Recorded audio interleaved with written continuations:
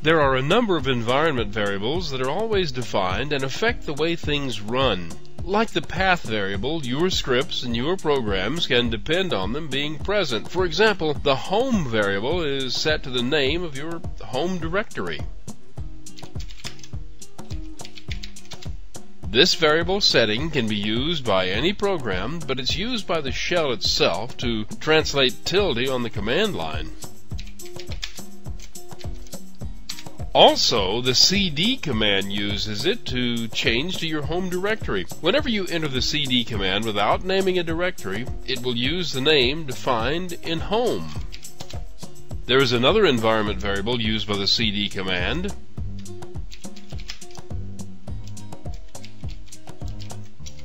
I don't have mine set, but if I did, cd would use cd path as a search path.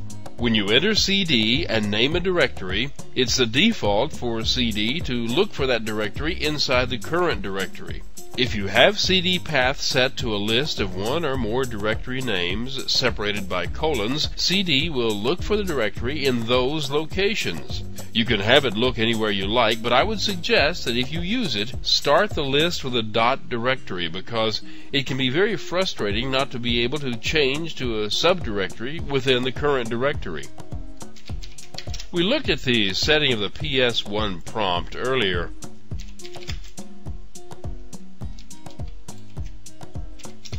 There is also a PS2 prompt. If you start entering a command line and it turns out that the command line is too long to fit on one line on the screen, you can use the backslash character to continue it to the next line.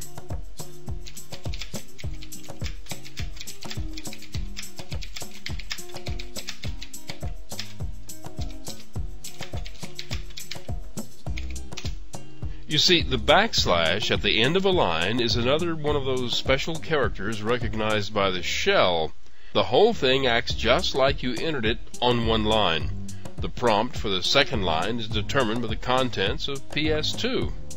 Some software is capable of working in more than one language. This is particularly true of the Linux GUI interface programs that run under GNOME and KDE. Environment variables are set to tell the program which language to use.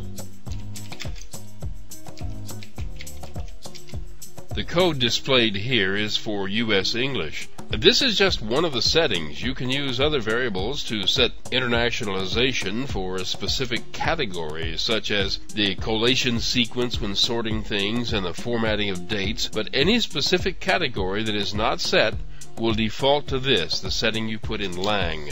Now you know that to log out you can just type the word exit. That will cause the shell to cease execution and you'll fall back to where you were before, which is either logged out or in your previous login. A synonym for the exit command is the end of file character, which you can enter from the keyboard as a Control-D. This means that a Control-D is a quick logout.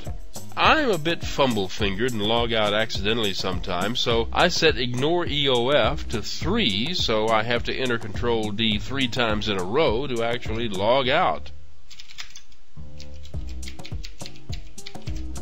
Now when I hit Control-D, this happens. That's not all of the environment variables that have some effect or other on your login session, but you get the idea. You can find them all listed on the man page for Bash. The next lesson starts with the fundamentals of writing scripts.